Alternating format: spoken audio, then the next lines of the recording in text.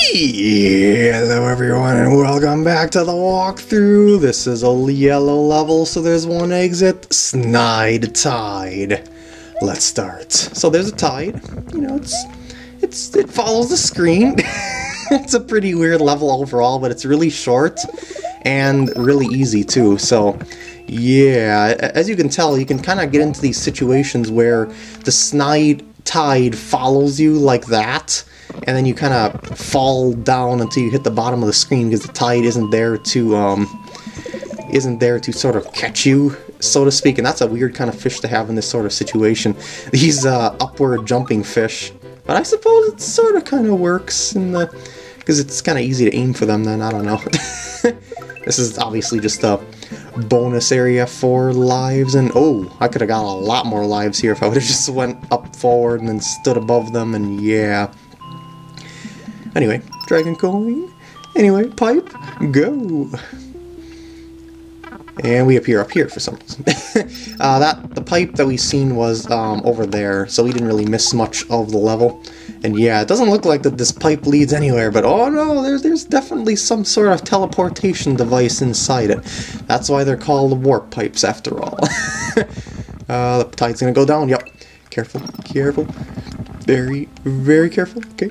Just wait for it to go up. I'm gonna kill you. Oh! I'm gonna try to kill you, there we go. I should probably like spin jump off, yeah, that works a lot better. And it's a lot safer too. I'm just trying to explore this level to show you what is all in here. Did that flower just despawn? Oh! It looked like the flower despawned off screen there for a second. Whoa! And yeah. Last dragon coin! No! I got a fish in the face. Didn't feel all that good. The scales are very sharp. And there's the end of the level. See, I told you it was a short one. Woo!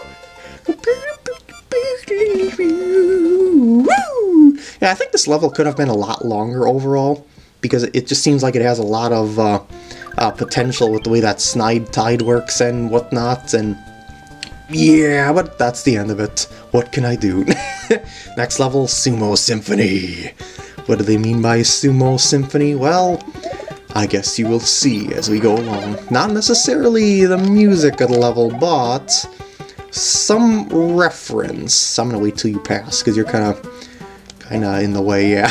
I'd like to see what's inside the boxes, because there could be goodies in the boxes. Okay, not really all that many goodies. If you count coins as goodies, I suppose. Where is safe? Where is the safety? Okay, it's right here. Safety is everywhere. Just always be careful. Jumping down blindly. That plant is really in the way, okay. Yeah, don't shoot. Well, you did shoot, but it despawned off screen, which makes me happy. Woo! Move it, move it, move it, move it! Okay, good. Ho, ho, ho, ho, ho, ho. Just be careful. Very careful. Look in the walls there. Notice anything about the walls? Yeah, that's the sort of kind of idea of the level here. Sumo Symphony. Those are Mario Paint references, more specifically the music maker of it. And look out for Koopas. They slide down slopes, and here's the Sumos! By the way, their lightning does not hurt you. It's the fire that hurts you, so yeah. So Sumo Symphony is, I guess that's how it works. Down here is pretty much nothing. But you want to run over here. You don't have to fly, really, but yeah, since I got a cape, I can do that. You just need to be at full blast to get across that. Oh, it only spawned 2 out of the 5 fire bars there. Or fire streams there.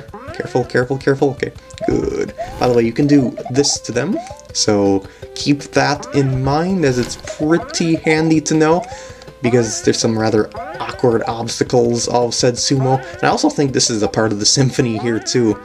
The note blocks and whatnot, yeah. Careful if you want to get this dragon coin, because yeah, that is there. And you probably won't appreciate falling to your doom. By the way, the second half of this level, much more difficult than the first half, but it takes a really cool turn. You'll see when we reach there. Can I make this jump with the cape? Or will I have to use the mushrooms? Okay, I can make it.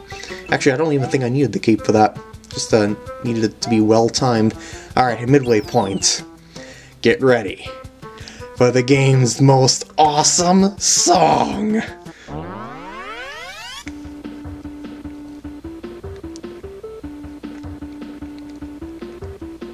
Oh yeah, as you can tell, this place takes a drastic turn in feel. If you get hit during your balloon flight, you can enter one of the marked pipes and get another chance. So yeah, balloon flight is indeed coming up here. So yeah, if you like, oh no, my balloon, it's getting away from me, go on the pipe, it'll reset the area. These have been dubbed reset pipes by people, and yeah, it'll reset your balloon. Now, when you grab a balloon, you want to be moving in the direction that you want to go when you touch the balloon, because you'll have sort of like a drift that you won't be able to control when you grab the balloon. So yeah, it's something that you gotta practice, and this really isn't the safest place to practice it in, because the second half is pretty dangerous. I really like that fire to despawn. Did it despawn? Yes, it did. Okay. Yes, good. Very good. Oh no, not going to happen. Oh boy. Oh no, I don't like that angle. I'm gonna reset it. Reset. I want to give myself as much time as I possibly can. Oh jeez, it came back. I don't want to... Yeah, I'm gonna reset one more time. But this time I'm gonna hang over at this corner like a coward and wait for it to drop down. No, despawn please. Despawn. D comes after C. Okay. Okay, that's a good angle right there. Be careful of bullets. You have enough time to react, but just be careful. See, you have enough time. Just relax. Calm down. And what's inside this box? Another feather. Kind of generous. Alright, go moving on. Oh, this is a odd obstacle to pass if you don't do that.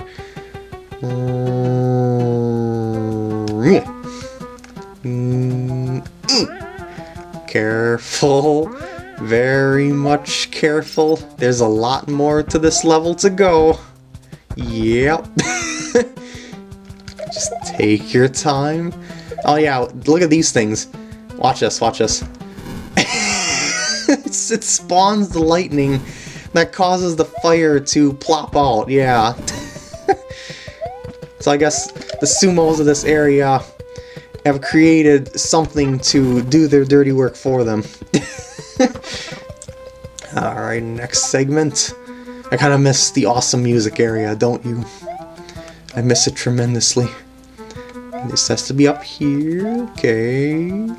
This has to be there, just good. Just try and figure out how high you can jump up to them too, so that you can maximize your jump height. Music! It's back! Yes! Yes! I've missed you. Be careful on this area. You got the stairs that you might accidentally fall. I mean, you'll have the jump glitch thing where you're going downstairs and you don't jump like that. Oopsie. Give me that. No. Okay, good. I was not going to die there because the end is right here. That went surprisingly smoothly because this level is pretty difficult. So I think, I'm gonna risk it and do one more level just because it's my favorite one. Well, in the game, Acoustic Castle. Why is it my favorite? Well, It's a whole castle of this music combined with rather unique obstacles. And yeah, now we were really heavy on the Mario Paint references here with the 3/4 and 4/4 blocks and whatnot. Yep. It's not as difficult as the last level in my opinion, but it's still something you should be careful with because you've got, you know, bullets and stuff like that, as you'll see along the way, and all sorts of stuff can mess with you. And oh geez, the perspective of the background though is a little bit weird because it looks like that those things you can jump on, you know, the slopes in the background, but no, they move with the background and thus you can jump on them. Though there are actually some level designs and other hacks that use multiple layers to give you awkward jumps off of the background layers and stuff like that. And yeah, so it's gotta play a bunch of hacks to see what I mean, as you'll encounter more stuff, you'll eventually come across something like that. And yeah, as I said, a lot of